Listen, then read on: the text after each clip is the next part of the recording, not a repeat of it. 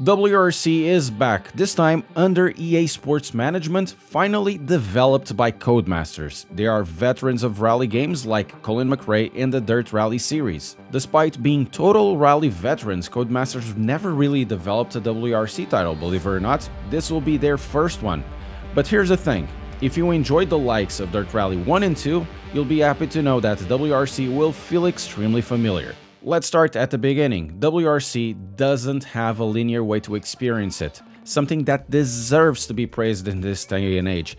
You may go directly to a career mode or time attack, do your own championships, or if you're starting with rallying in general, it does offer a rally school to learn the basics of rallying, covering techniques, surfaces, types of corners, ways to progress through a stage. The non-linear nature of a WRC allows anyone to engage with it at their own pace. But of course, the main point, or one of the main points of this game, will be the career mode. This career mode will make the player the star and some sort of a manager of a privateer team, progressing through the weeks, trying to improve the relationship with the team owner, called Max, getting better stats from team members and progressing the privateer team to higher and higher degrees of competence. The manager unlocks a rudimentary tech tree, if you can call it that. It will be more giving buffs to the engineers for better repair times. Doesn't really compare to the EA F1 series, it's just something very basic. Cars aren't really bought in this mode. You'll have to complete budget and performance targets to increase the budget availability, to then get cars from higher regulations in your garage. It's not too hard to go over budget if you come up close and personal with the many trees around the track or decide to go downhill without the roads. As any rally game is in reality, drive fast but especially don't crash. Still, with this budget control you'll have in the game, it's really not hard to comply with it. In the career mode, the manager is extremely annoying, updating the player all the time about happy or unhappy maxes, about our performance or management of the team.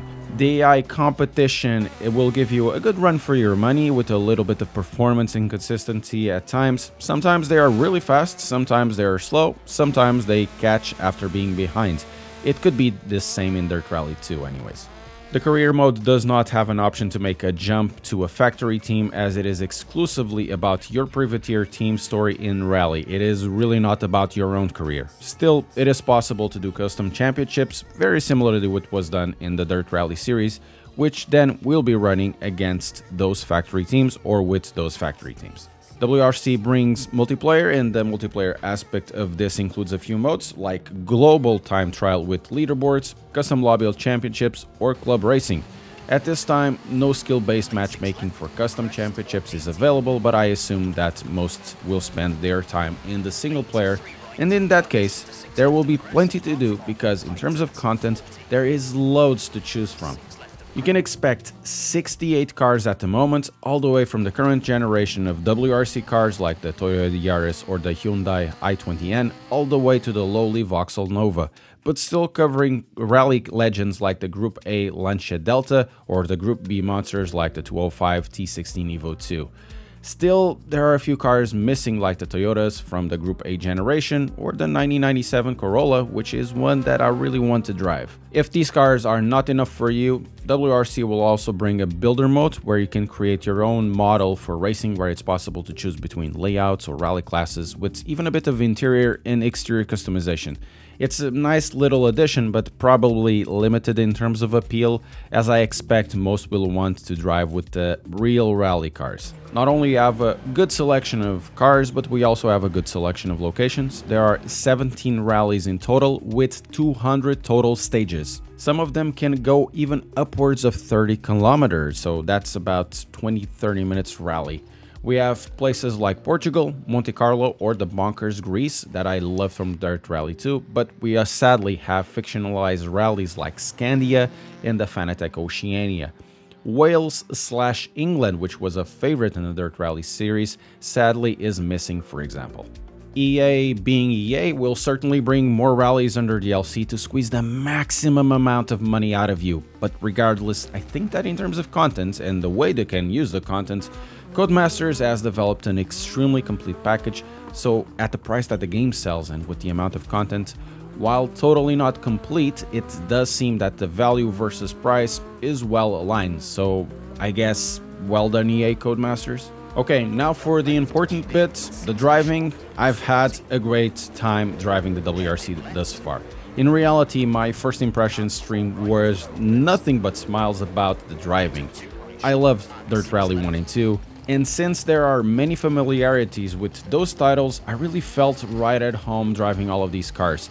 They have brought a few important driving improvements over the last releases, and the first one is the asphalt or tarmac driving. Gone is the limited feel or floatiness that was in Dirt Rally 2 in that surface, and because of that, the driving in all surfaces is extremely tight, responsive, and logical.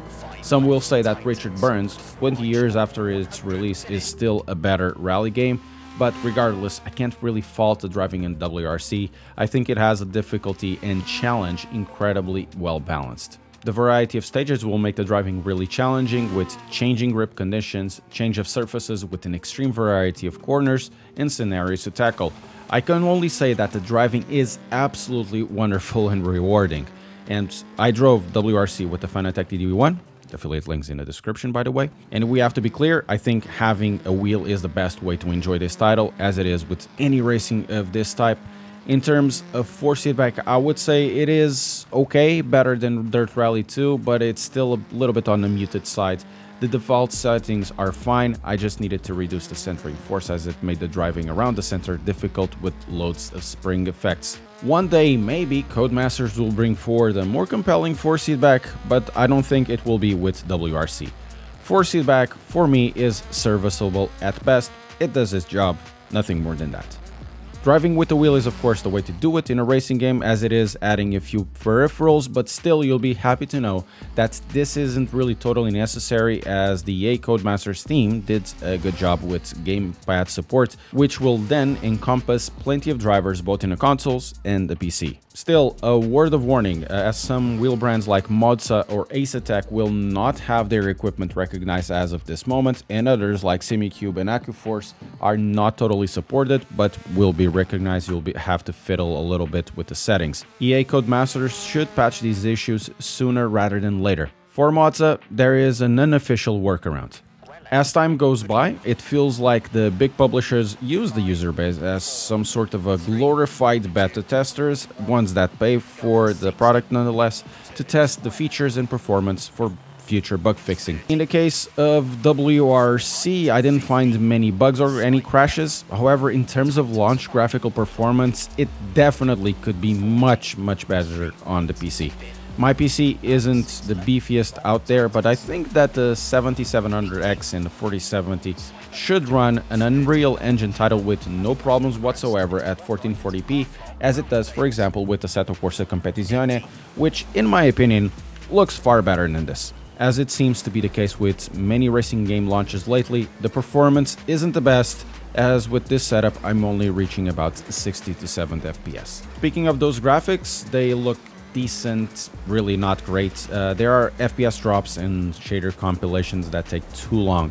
However, they look coherent and consistent, unlike Forza Motorsports, for example. In terms of how the color works or the light works, I think it's a pretty decent title to look at if you ignore the shader compilation, making everything a little bit of a smudge at times.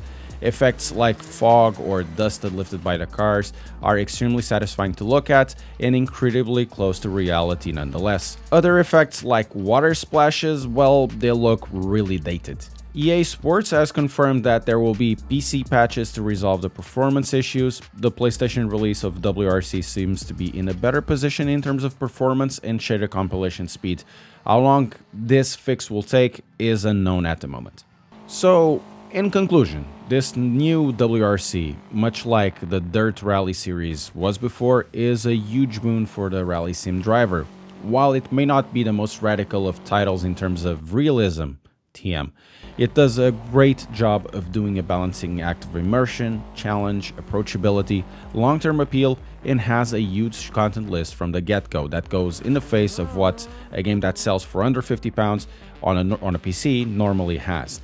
EA included with the F1 series and all. The graphical performance issues it has on a PC are more of a nuisance than game-breaking.